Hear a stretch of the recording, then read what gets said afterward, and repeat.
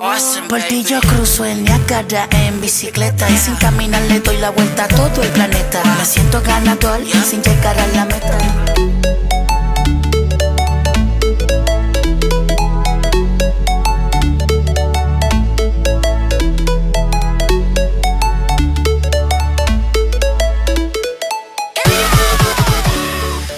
What's going on, guys? Welcome to another video. Today I want to redo a past video that I had done about 5 things that I hate about my car. I pretty much got a lot of shit about that video because, you know, I guess people didn't think, you know, there were good points, and now that I look back at it, I think about the same thing, that I didn't put that much thought into the video, so I wanted to do it again. And so here it is, and I hope you guys can agree with more stuff on this one. I've had the car for about 7 months now, and now I think I can finally see some things that really annoy me and I hate, and I wish this car would have been made a little bit more different. So let's get to it. First I want to talk about fuel economy on this car. It is shit. Garbage. Total garbage. All right, I'm not even playing or anything. I'm being legit. I have to put gas on this car now that I drive it daily, since I got rid of my other car for work.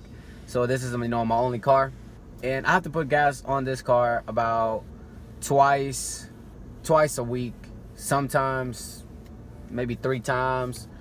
But no, I'm not talking about, you know, letting it all get to, you know, the lowest level possible. I'm talking about halfway, and, you know, then I fill it up. I have to put like about 20, let's say about $40 a week. That's if, you know, I'm not going out that much. If I'm just going to work and, you know, just doing some soccer games, and that's pretty much it. But if let's say I'm cruising around with friends and all that stuff, then yeah, I will be putting a lot more gas into this car. And that's just one thing that I really hate, and now I see it, you know, like the competitors, they have, you know, Audi with the A4, BMW with the 3 Series. I hear they put out a better MPG than this car actually does. So that's the sad part about this car. Second thing that I hate about this car would be the brake system. The pads on, you know, the brake pads, they are, you know, they work fine. They work actually, you know, pretty good. You know, I've had some hard stops in this car, and, you know, I haven't been disappointed in the brakes.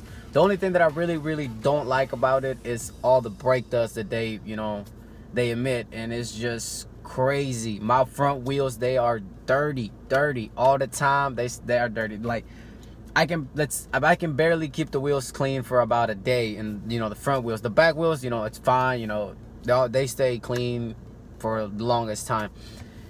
But it is hard to, you know, keep the front wheels clean, you know, unless you clean them daily, and even that, you know, they will still get dirty. So that is probably maybe a future mod that I'll probably do to this car, you know, change the brake system or something, you know, just to keep the wheels a little more clean, but not, you know, I don't want to give out performance, you know, brake performance, you know, stoppage power and all that stuff, you know. So that's the second thing that I really hate about this car. On to the third thing that I hate about this car, and that would be storage wise. You know, center console and then the glove compartment, they're garbage. With the manual in there, you know, it's about yay thick and crazy. You can't fit anything in there. Just a little on the side. It has like a little, about a 3-inch space, you know, width, length, I'm not sure. I haven't measured it, and, you know, I barely got like a mount in there, windshield mount, and that's about it. And, you know, there's not much you can do. You got, you know, your cup holders on the doors, and that's pretty much it. You know, your map, but nothing else besides that. Space, storage in the middle is tiny. It's about the same size as the cup holders, and I'm not even joking about that. And pretty much there's nothing on the back besides, you know, your cup holders on the doors, and that's it. Storage is another thing that really annoys me about this car now. But hey, there's more things I love about this car than I hate, so it's whatever, you know.